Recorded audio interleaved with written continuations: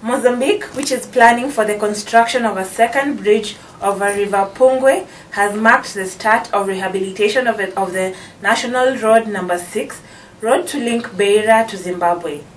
The bridge will help link the districts of Dondo and Namatanda in the central of Mozambican province in Sofala. Chinese contractor Anhui Foreign Economic Construction Corporation will build the 250 meters long two-lane bridge.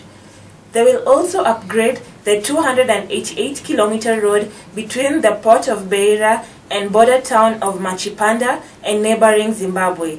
This is according to the spokesman of the Provincial Directorate of Public Works, Housing and Water Resources in Sofala, José Luiz.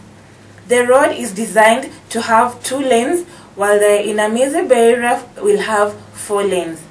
Construction will involve 2-way bridges, 3 toll plazas, 6 police checkpoints, and 50 public transport stops, and will involve a combined length of 1,652 meters along with 7 aqueducts.